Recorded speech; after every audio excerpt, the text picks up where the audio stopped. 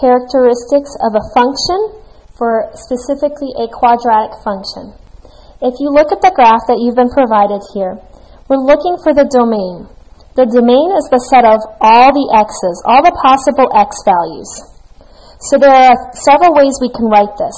Notice that this graph really has arrows here, and it's going forever to the left and forever to the right. Because of that, x can actually be any value, which means it's all real numbers. Another way that we can state this is that we can go from the farthest left, which would be negative infinity, to the farthest right part of the graph to positive infinity. And remember, we're going to use a curved bracket to show that it's continuous. It continues on. So it's from negative infinity to positive infinity. Or the other way you can write this as that negative infinity is less than x is less than positive infinity. In other words, x can be between negative infinity and positive infinity. It can be any value. Then we look at range. Range is the largest to tallest value can be. In other words, it's all your y's, any y that it can possibly be. So what you're looking for is what is the smallest number it can be and what is the largest number it can be. The smallest number it can be would be down here. That's where all the really, really small numbers are on the y-axis. So the smallest number is going to actually continue down forever off of this graph, which means it's going to be negative infinity. Well, this can also go all the way up, but it will never actually go past here. So the top point is going to be 4. So now look at this. It continues on forever, which means we need a curved bracket right here. However, it can stop and it can actually hit the 4. It can go up as high as 4, which means we need a square bracket here.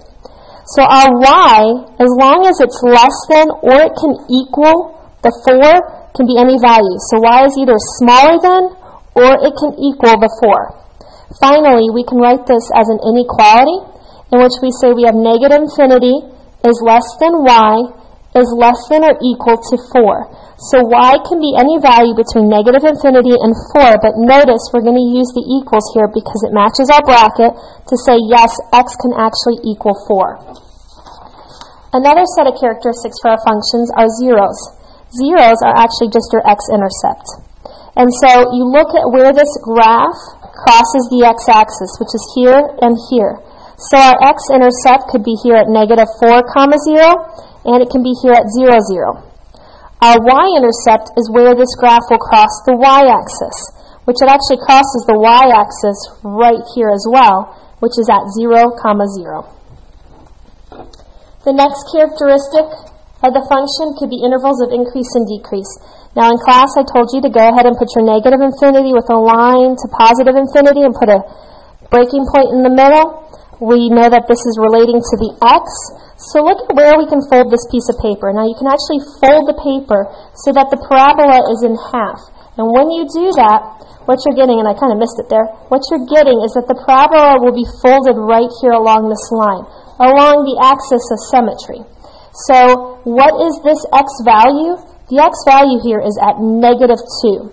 So our interval of increase, we're going to try to figure out what part of this graph is increasing. So if you cover up half of it meaning like you don't look at the side that has, you just look at one side of the axis of symmetry. So if we're looking at the left side, read this like it's a book, from left to right. Look at the graph. From left to right, it's going up, which means that it's increasing on the left side. And if you cover this up here and you look at it from the other direction, on the right side of the graph, if you read this like it's a book, from left to right, notice that this graph is going down, which means it's decreasing on the other side. So now we're ready to write our intervals. Our interval of increase is right here, from negative infinity to negative 2. So from negative infinity to negative 2. And it can go, it's continuous over here, but it can actually hit the negative 2.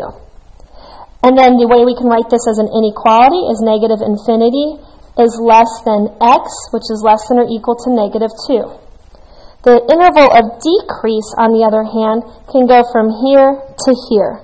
So from negative 2 to infinity. So curve bracket here, it can actually hit the negative 2 here.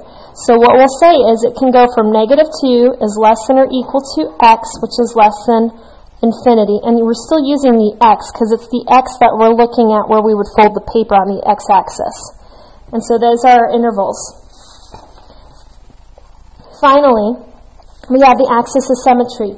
That's that line that if you folded it, it will actually cause the graph to be symmetrical or a reflection.